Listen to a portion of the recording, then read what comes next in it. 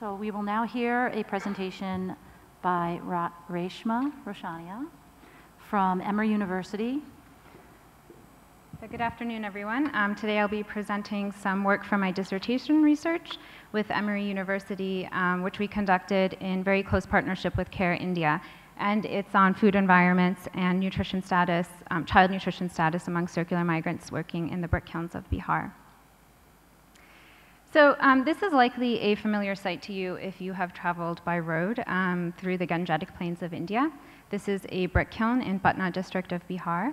Many kilns in India still use traditional processes for manufacturing bricks, so mainly relying on manual labor, and much of that is migrant labor. So as you can see here, there are homes constructed on the kiln where residents live throughout the season, and the season operates during the dry months. So from Bihar, this tends to be October to June. And then during the rains, the migrants return back home. So this type of repeated short-term movement with a return to the home residence is referred to as circular migration. National level statistics grossly underestimate the number of circular migrants in India, but migration experts would put this number at around 100 million people who engage in temporary short-term migration in the country. So there are two main types of characterized circular migration. There is that which can result in the accumulation of wealth, but there's also circular migration which is undertaken by the lesser educated and lesser skilled, which is mainly for survival, or coping migration. So coping migration tends to involve shorter distances, is often rural to rural, and work tends to be in low-paid manual jobs such as agriculture or the construction industry, of which brick kilns are a part of. The work is often informal and so often done through labor contractors, as a result of which there can be a great deal of exploitation with respect to working conditions and pay. But very importantly, these jobs also tend to involve migration of the entire family. And so why would this be important? Why would we care about this?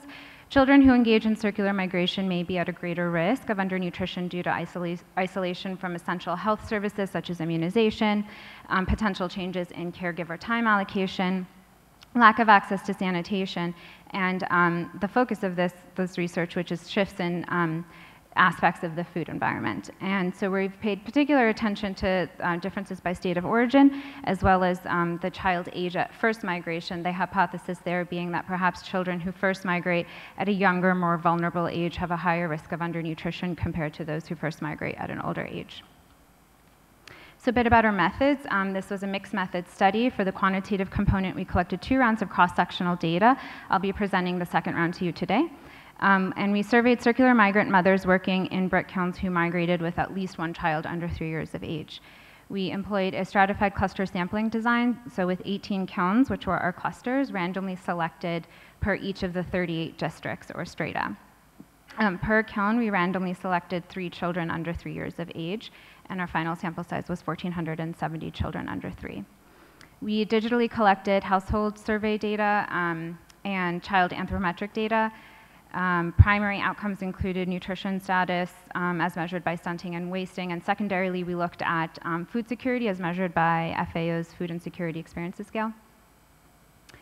And for the qualitative component, this really looked at sort of exploring perceived changes in food environment by migrants between their home and destination.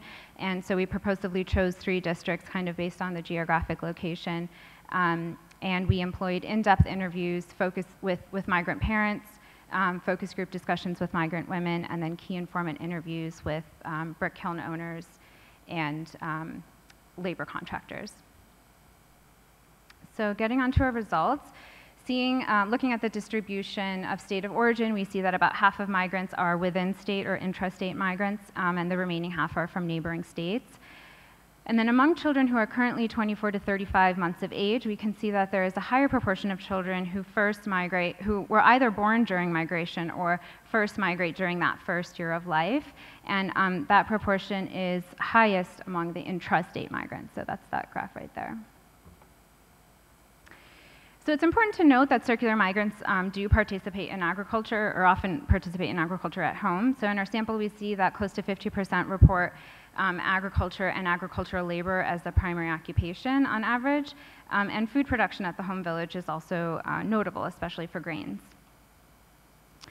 And agriculture also serves as both a driver and an outcome of circular migration, as we found in our qualitative work.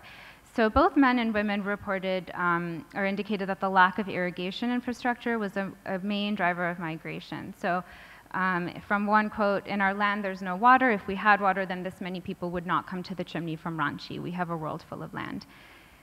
In terms of agricultural outcomes, many migrants spoke of using earnings from the season for agricultural inputs, but this was seemingly more inputs kind of just to get through the next rainy season rather than longer term, larger investments.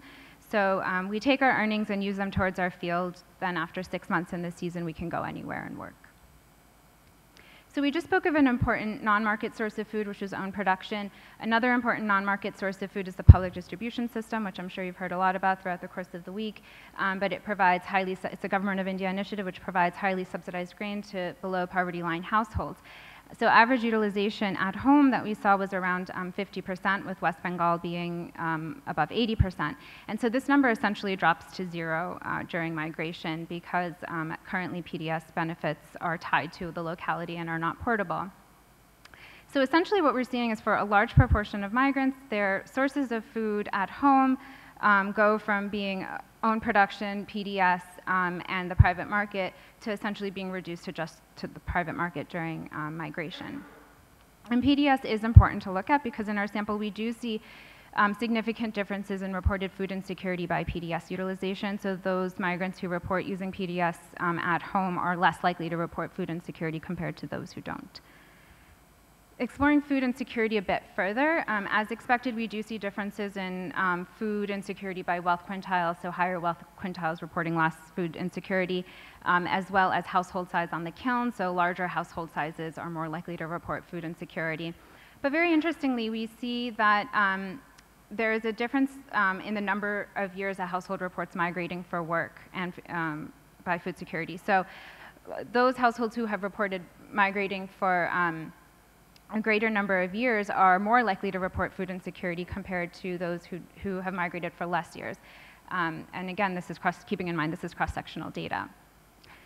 Exploring the prices dimension of the food environment, many migrants express that food prices in the destination are higher at the kiln compared to at home. However, interestingly, perceived affordability is also higher during migration, and this is likely because there is a system of weekly allowances that are given to migrant families during the season. Those allowances are then deducted from a family's earnings at the end. But at home, compared to at home where there really isn't that regular source of income. So both of these quotes actually come from the same participant, and she says, "Here it is so expensive, what can I say?" And then later on, if we work or don't work, even if we only work for 2 days in a week, we'll still get 300 or 400 rupees, so we eat whatever we want. Accessibility also emerged as an important dimension for circular migrants, so proximity to markets is one of the determining factors of whether or not migrants liked a particular kiln and therefore would consider returning in the following year. So these quotes come from different participants, obviously. Here the market is good, it is in the village, there are close to 10 stores for vegetables, versus this kiln is the worst, the bazaar hot, everything is far, and the bricks are heavier too. Our primary outcome was nutrition status. So at the top here we see stunting. As expected, we can see that older children have a higher prevalence of stunting. Notably, over 70% of children 24 to 35 months are stunted. And then for wasting, down at the bottom, again, as expected, we see a jump in wasting prevalence at around 6 months of age, likely when complementary foods are beginning to be introduced. Results from the multivariable model show that there are differences in the odds of child stunting by the state of origin, adjusting for wealth, child age, and all of the variables listed here. So specifically, interstate migrants have a lower odds of stunting compared to intrastate migrants. And also we see that compared to children who first migrated at 24 to 35 months, children who migrated at a younger age have a higher odds of stunting. So in summary, circular migration is an increasingly important livelihood strategy, often in addition to agriculture. Food affordability increases during migration, but this doesn't seem to lead to long-term food security. I think this is an area that warrants further inquiry. There are many next steps of this, which I'm happy to talk about. And children who first migrate at a younger age are at a higher risk of stunting. Implications of this study include, there are many data gaps in national level statistics around short-term migration, especially female and child migration, and hopefully this can help contribute to filling some of those data gaps. Secondly, India does recognize the right to food, and there are many programs that help realize this right to food. However, as we see, this right doesn't necessarily apply for circular migrants, and there are ongoing policy efforts, longstanding policy efforts to make PDS benefits portable. Hopefully the study can contribute to some of those policy level discussions. And lastly, the study can assist in targeted programming to improve access to health and nutrition services among circular migrant children who are a particularly vulnerable group. I thank you.